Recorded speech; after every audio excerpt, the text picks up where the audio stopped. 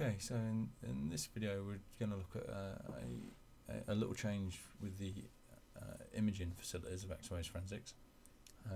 And to start with, I've just created two small screenshots. The one at the top that you see there is created using version 16.6, and the one at the bottom is using version 17.1, which I think the new feature I'm referring to is added in, but it might have been 17.0 because I don't think 16.9 has the feature.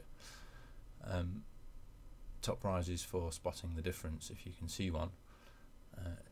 As with everything with X-rays, differences aren't always entirely noticeable, but just because they're not noticeable doesn't mean they're not significant.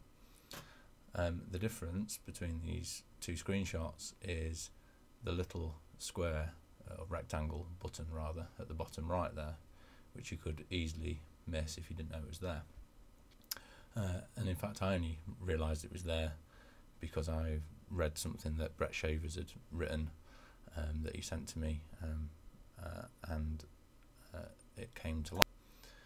So the difference that I'm referring to is that of utilising multiple processors for the purposes of imaging.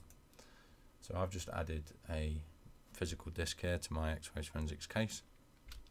Press Alt-C to bring up the Create Disk Image dialog, and here we have the usual box, which obviously we customise to our liking. We might want to split the segments into 2 GB. We'll make that SHA-1. We won't bother with the second hash, or maybe we will, but we'll just do a larger one.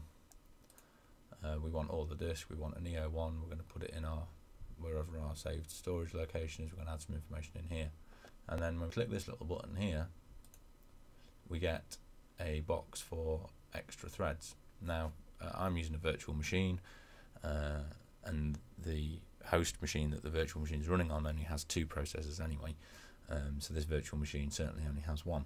But if you had a machine with 4 or 8 or whatever cores, or machines with actual dedicated separate CPUs, you could set X-Rays Forensics to utilise those to try and get some extra speed, subject to bus capacities, disk capacities, things like that.